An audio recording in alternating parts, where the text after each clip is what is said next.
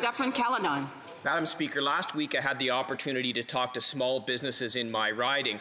One owner, Paul, tells me that he was supposed to launch his business on April 1st.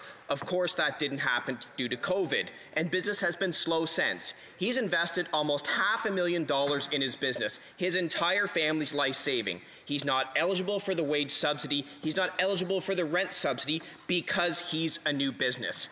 For the sake of Paul and thousands of businesses across the country like his, let's not have talking points. What does the minister have to say that they're going to specifically do to help Paul and save his family and thousands of businesses like his across the country? The Honourable Minister.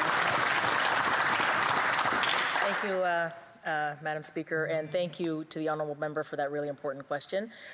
Paul's business and many businesses like those are exactly what we want to do, what we are doing to help them.